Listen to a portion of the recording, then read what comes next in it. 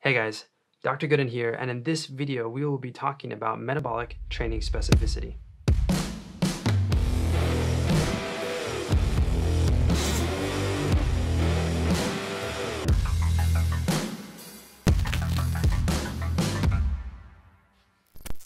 In the last few videos, we've been talking all about the three energy systems of the body: the phosphagen system, the glycolytic system, and the oxidative systems. In this video, we are going to dive into how to program training so that you are specifically adapting to each of those training systems, depending on which one is the most specific to your event.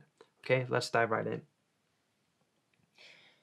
This info comes from Chapter 3 of the textbook Essentials of Strength Training and Conditioning, put out by the NSCA. The chapter was written by Drs. Hara and Kramer. Okay, so the first thing to consider is the percent contribution from the anaerobic and aerobic systems during sustained efforts. Now, this will help to inform the way that we program intervals and durations of efforts for our athletes. So this is during sustained efforts in bicycle ergometry. So know that when you apply these numbers to other modes of exercise, it might not be a one-to-one correlation. However, it'll be pretty close. So when we look at the exercise intensity, so 0 to 5 seconds, you can go at 100% intensity, and the contribution of the anaerobic system will be very high, 96%. The aerobic system will only contribute about 4% to that. As we extend that sustained effort out to 30 seconds, you can really only sustain 55% of your max power output for that whole 30 seconds. And now we're shifting to 75% anaerobic and 25% aerobic. Out to 1 minute, the power output drops even further, and we see it's about 50-50. So if we're thinking about running an event like the 400 meters, which takes about 60 seconds, depending on if you're male or female, or if you're elite or high school levels, this event is going to be slightly more anaerobic than aerobic, but really they're pretty close, right? So if you're running 50 seconds for the 400, which is, pretty darn fast, you might be using quite a bit of aerobic contribution for your energy production. So although you're a sprinter, technically, you still have a sufficient contribution from aerobic mechanisms. Going out to 90 seconds, and that power output drops even further, and it's going to be primarily aerobic. And beyond that, the percent contribution from the aerobic system just increases and increases. Out to 200 seconds, you see it up at 78%. And farther than that, the trend would continue.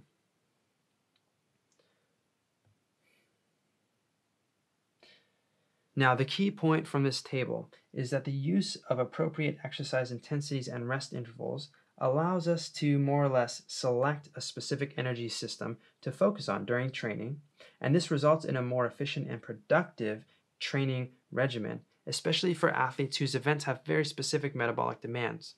Okay, so based on this table, let me go back to the table. If you have a shot putter that you're training, based on this, the shot put lasts somewhere between 0 to 5 seconds. And so it's going to be performed at 100% power output. And it's a very highly anaerobic event. So if you're going to do some sort of interval training with a shot putter, well, maybe we should be specific to the shot put event and to the energy system that this shot putter relies upon, which is on the ATP stores and on the creatine phosphate system. Perhaps singles in the back squat, repeat singles at just under 80-85%, so you can move the bar explosively and fast with decent rest in between, is going to be a great training stimulus because we're training in that 0 to 5 second range. Maybe we do singles, maybe we do doubles, and we just repeat that. Or maybe the power snatch or something like that. Or maybe 10-meter sprint starts, maybe even 5-meter starts, or maybe even an explosive broad jump where you then rest in between it. If we think about something different, maybe an 800-meter runner who's going to be out here somewhere between 90 and 200 seconds. This athlete will be mostly aerobic, okay? And so we need some aerobic development. We also, though, need some anaerobic development. And so if we are thinking of conditioning their energy system for their event, well, we're going to want to focus on things that are primarily aerobic, but that have an anaerobic component. So maybe we're doing repeat 200s or repeat 400s where the rest is shortened to allow them to accumulate fatigue and to enter the next repetition with an oxygen deficit to really tax those systems. But the speed has to be high enough, right? The intensity has to be high enough. They shouldn't probably go on super long runs. 15-mile runs are not going to necessarily benefit an 800-meter runner. Now, you could argue that some of the greatest 800-meter runners have also been amazing longer distance runners. That's for another time. The key point, though, is we can use tables like this to inform the design of our training plans so that we can ensure we're selecting the right energy system to train for our athletes. So I've mentioned interval training a few times. Interval training is important because it emphasizes certain bioenergetic adaptations for a more efficient energy transfer within metabolic pathways by using predetermined intervals of exercise and rest periods. So an interval is a single effort of some sort of exercise, whether it's running or swimming or biking or lifting. An interval is a single effort. And then you have a rest period, and then you perform another interval. And these intervals are usually predetermined, right? So you might say to an athlete, go out and run 8 by 200 meters on the track in 30 seconds per 200 with a 200-meter walking recovery. So that athlete would go to the track, they would get on the line, they would run 200 meters in 30 seconds, and then they would walk the next 200 meters back to the start and do it all again. That would be an example of interval training. Now, with the interval training, much more training can be accomplished and at higher intensities. Because we're providing the athlete with rest, now they can hit that same interval again and again and again at the desired intensity. They'll get fatigued each time, but we're allowing their body to recover and replete some of these substrates. We're allowing EPOC to come down at least a little bit before they start the next interval, and therefore we can get a much higher volume of training at a higher intensity. Now, the textbook gives some loose guidelines for work-to-rest ratios for intervals depending on the energy system that you want to stress. Now, I say loose guidelines because if you've been a coach for any number of years, you know that there are a variety of ways, of very creative ways, to stress each of these energy systems. And it may fall outside of these guidelines here, but let's look at what the textbook says. So if you are wanting to train the phosphagen system, you better be training at 90 to 100% of your max power output. Typical exercise time is under 10 seconds, and you should have a lot of rest, 12 to 20 times as much rest as working during that interval training, right? So let's say you do a power snatch. It takes you 1.5 seconds. Well, you should rest, well, not really 12 seconds. You should rest a minute or so before you go do another one, right? A lot more rest than work.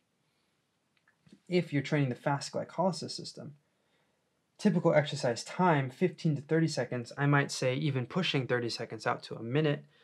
And you want, again, more rest than work, but not quite as much, maybe 3 to 1 or 5 to 1 as far as resting compared to working. So if you run a 30-second interval and you want to be fully recovered for the next one, maybe give the athlete 90 seconds of rest. Getting into the fast glycolysis and oxidative system, these efforts will last around 1 to 3 minutes, and this is typically the amount of time you spend on an interval if you are trying to improve your VO2 max or to run at around that velocity that you're capable of for your VO2 max. And we typically want a 1 to 3 or 1 to 4 work to rest ratio.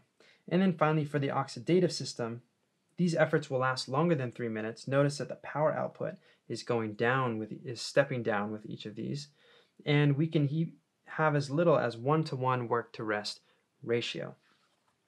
Now, again, these are just guidelines because in programming for distance runners, I've coached a lot of distance runners in my career. We often use incomplete rest during intervals where we kind of flip the paradigm on its head. Maybe you're running a mile and then you get 30 seconds rest or 90 seconds rest, and then you go run another mile at the same pace. But the pace of those miles are more in line with the oxidative system. So they're not all out, but they're maybe at 10K pace or half marathon pace, and we just get a short rest to break up the effort and extend the amount of good quality volume that athlete can do. So again, these are just guidelines. But the key point here is that as you want to train each of these energy systems, and you're getting progressively less intense from the phosphagen system down to the oxidative system, you can extend the interval time or the interval duration as you go from phosphagen down to oxidative, and the amount of rest and the work to rest ratio changes as well. So a couple more types of training to talk about. And the first is HIIT training or HIIT training or high intensity interval training. This is where you have brief repeated bouts of very high intensity exercise with intermittent recovery periods. And these recovery periods are shorter than the actual work periods. And this will elicit, and we've seen this in the research, elicit cardiopulmonary, metabolic, and neuromuscular adaptations. Now, during HIIT training, you need to be sure that you accumulate enough duration and intensity during the active portions, during the high intensity intervals, such that you have at least several minutes above 90% of VO2 max. So what does this look like? This looks like training for 1 minute, let's say, at an intensity of 90% VO2 max or over, then you rest for maybe 30 seconds, and then you repeat it 4 times. That gives you 4 minutes of training above 90% VO2 max. You have an incomplete rest, so EPOC is going to be greater and greater at the end of each interval, and you'll start each interval already pre-fatigued. Very hard style of training, but it can be very, very efficient at training the fast glycolytic and oxidative systems. Also, because intensity is high, you also will get some neuromuscular adaptations. It's better at preserving strength. It's better at even increasing strength, perhaps in untrained individuals. And so it's just a very efficient style of training. Suggested work to rest ratios are 1:1, maybe even 2:1. So in the original Tabata paper where they looked at 20 seconds on and 10 seconds off, it was a 2:1 work to rest ratio. Now, some drawbacks of HIIT training. One is that you can get adrenal fatigue if you're always doing this type of training. It's just very intense and hard to recover from. And it can also result in greater stress and risk of injury because the power output is just so high and you're getting so fatigued. So we should use it sparingly, but it is a great tool in the toolbox. Now we also have to talk about combination training. Combination training is when you add in aerobic endurance to the training of anaerobic athletes in order to enhance recovery. We should be careful with this, okay? So we should be careful sending our baseball players out on long runs, especially when you're doing it in order to flush lactate or something like that. That's not exactly founded on physiological evidence. We should be careful if we're sending our strength athletes out to do endurance type work because these could decrease their anaerobic performance capabilities. They could result in conversion of type 2 muscle fibers down to more type 1 fibers, or they could at least reduce the size of and the anaerobic enzyme capacity of type 2 or fast twitch muscle fibers. It can be a lot of impact on these larger athletes' joints, and in general, it's very unspecific to their training. So we want to look at some other ways to stimulate aerobic endurance in our strength and power athletes. We do know that they need some of it, at least to recover from their high-intensity bouts. So perhaps something like HIIT training would be better for them, or training that is more specific to their sport, that involves some sort of high power output and then a partial recovery before another high power output. So some other problems with combination training: it can reduce muscle gain, it can reduce maximum strength, and it can reduce speed and power related performance. So it's really just counterproductive for strength and power athletes to be doing aerobic endurance training. All right, guys, thanks for checking out Metabolic Training Specificity with me. If you had any questions or comments, let me know down in the comments section. In the next video, we're going to start to look at the endocrine response to training. So until then, remember to move well, live well, and teach other people to do the same. Hey guys, Dr. Goodin here, and in this video, we are going to talk about metabolic... I can't talk.